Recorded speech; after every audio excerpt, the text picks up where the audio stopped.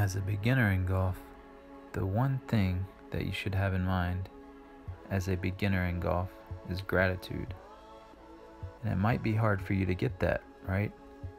It might not make a lot of sense.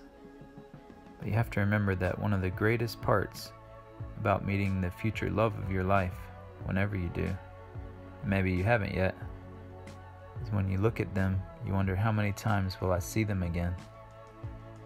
Will it be, is it going to work out? Or are they going to be there? Or am I going to see them for a year? Am I going to see them 1,000 times, 10,000 times? Am I going to see them 1,000,000 times? Are they going to be the last thing I see? So golf has that in it if you let it. But the great thing about romance and golf is you have to ponder the entirety of it. You know what I'm saying? It's like you have to completely understand that you don't know the end of the book you're writing of your life. So as a beginner, what a wonderful position to be in. You're just playing a game. You have low expectations. It's just a puzzle. A child learning to walk, play. It's a new set of experiences. So Beau was there at the beginning of my romance with golf. And it taught me to know that I know enough to know that I will never know enough about really anything. About life, about golf, about you, the viewer at home. So try to keep that somewhere in your brain as you take the club back and as you watch the ball fly, wherever it goes. Not just on the fairway, but wherever, even if it goes between your legs. If you can keep in mind that I don't know enough, but I'm here and I'm waiting. I'm waiting for the opportunity to present itself for me to learn something.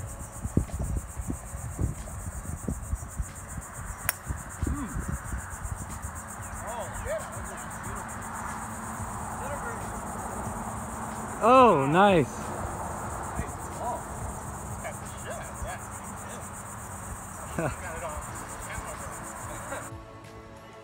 Hello friends, and welcome to the 33rd epic. We're on hole 7 of Beau Rivage. Gotten a late start. This is probably the most tense. Everybody's tense and mad, seems like, at each other in the world. Maybe it's coronavirus.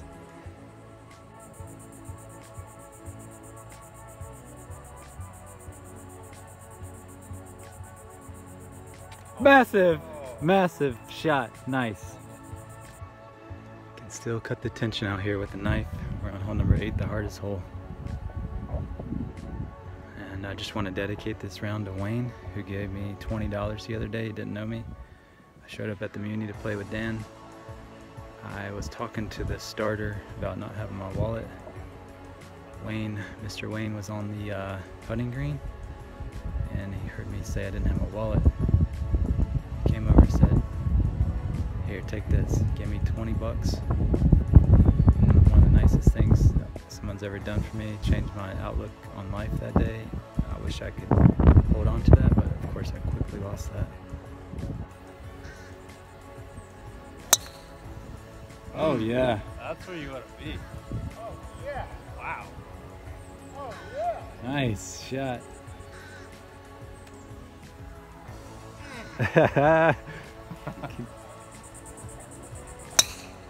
Perfect. Right down the middle. Oh yeah. What a shot. 2 in a row. Justin with the pivotal shot to 2-stroke lead. Front 9 or back 9 at Beau Rivage? Back 9. Back 9. If you had 10 rounds, how would you split them between Mason Bro, Echo, and Beau Rivage? The 3 original courses. 6 rounds at Echo, 3 rounds at Mason Bro, 1 round at Beau Rivage. Wow. Dan? What other questions? 10 rounds between Mason Bro, Echo, and Beau Rivage. 10 rounds at Echo, none at the other. Nice. I like it. How about you? What do you think? 10 rounds. Mason Bro, Echo, Beau. Go. 6 at Echo, two at Masonboro, two at Oh, Beau. okay. Yeah, even for Masonboro and Beau. Yeah. When they were in prime shape, they're cool courses. I would love to play Masonboro now because it was so difficult then, Yeah. and we're so much better now. So Yeah. I'd like to see how we play. If only they were open. That's why we got to enjoy this one.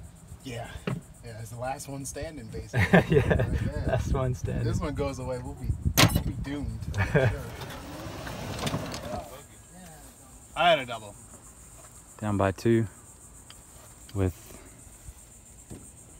5 holes left. Yeah. Justin. Stroking the last 3, which gives us hope. Yeah. But Justin has one more stroke in hole. he's not stroking all 3? Or Alan is, right? One of them has to be. Just on 17. Okay. Justin's on fire. So it's gonna be tough.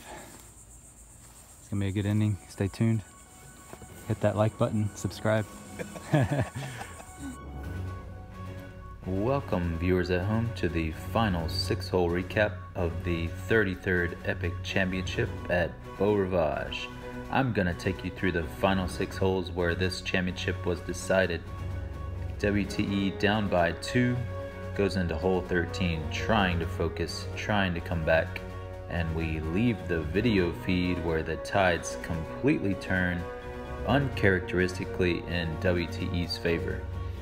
GTZ records a quadruple bogey here on hole 13, while WTE comes in strong with the par, swinging that 2-shot deficit into a 2-shot lead. Here you can see hole 13 from above. It's a short par 5 with a partially blind tee shot, almost always blind second shot, and those condos on the right have a magnetic effect on the ball, which Justin experienced himself, nearly killing a little child. The little boy was able to find his ball though and gave it back to Justin. You just don't see a collapse like this often out of GTZ. Usually with a lead, they don't let the other team back in it. So on to hole 14. It's a short par 4, the narrow downhill tee shot. The pin can be tucked behind the sand on this incredibly narrow green, but today was in the easier position on the right. WTE came in with a bogey, while GTZ continued to falter and got a double bogey, so WTE extending its lead to 3 with 4 holes left. Hole 15 is a uphill par 3, usually playing about 150 yards. Carl from WTE hits an incredible tee shot to within a foot, nearly recording an ace. They would tap that in for birdie, while GTZ would come out with a par. So WTE keeps extending its lead now to 4 strokes with 3 holes left. On to hole 16, which is a long par 4 with a risk-reward second shot. It's requiring you to risk going over that water on the second or laying up for an easier approach to the uphill green. This hole is really hard, guys, and Dan from WTE comes through with a gross bogey net par, while GTZ comes out with a gross double bogey net bogey. So Dan putting his foot here on GTZ's throat with an incredible hole, extending WTE's lead to 5 strokes with 2 holes left. WTE would maintain this advantage easily through the final 2 holes and would cut the series deficit to only 3 matches now. The rest of the season will be interesting to see if GTZ can regain their dominant form or if WTE is able to stay hot and catch up to their rivals. Now, what will I remember from this day? I will remember going to the beach beforehand and Caitlin getting a ticket for drinking. I'll remember getting my juices flowing after chipping in for par on the par 3 hole 5. And Justin saying it only went in because it went off his ball marker. I'll remember Dan yelling, "Fuck Beau Rivage, I remember why I don't play here anymore," on that same hole 5, but then regaining his composure to carry WTE with a net par, a net birdie, and a net par on 3 of the last 4 holes on the front. I'll remember Justin playing so well, pushing GTZ into the lead through 12 holes and pushing me to possibly shoot the greatest round of my life. I'll remember Alan struggling with his game, but still out there cheering everyone on, searching for his swing, which I know he will find soon enough. So until then, we'll throw it down to Dottie at the Hick Challenge.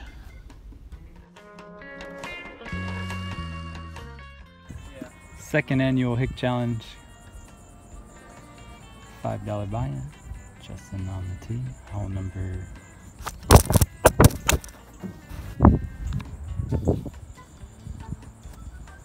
Hole number 12.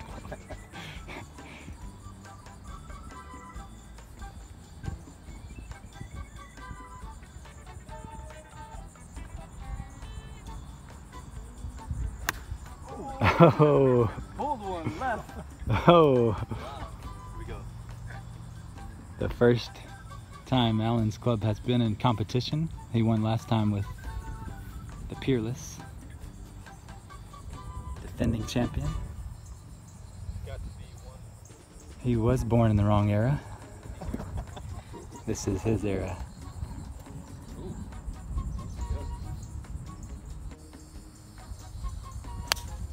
Oh, it's down there. Oh, in the bunker.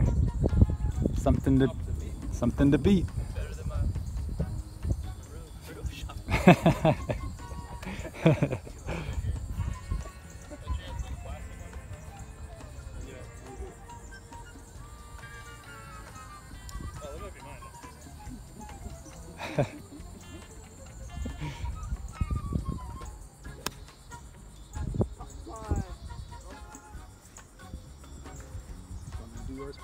Yes, please. See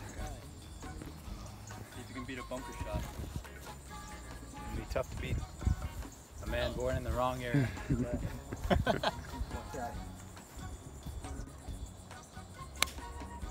Oh! Ooh. Challenge! Oh! I think Alan won. Yes! For he's a jolly good fellow. For he's a jolly good fellow. For he's a jolly good fellow. Which nobody can deny. Yay! Congratulations.